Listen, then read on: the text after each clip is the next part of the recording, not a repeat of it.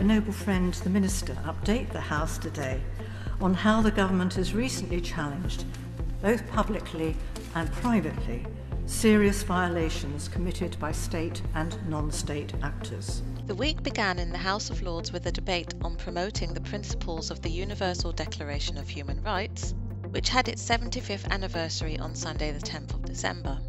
On Tuesday, members put on record their concerns over changes to electoral rules that may impact restrictions on political donations from overseas. Members also debated proposals to loan the Elgin marbles to Greece. These great treasures have an almost infinite capacity to provoke heated arguments about their ownership and their location. And the current threat posed by North Korea.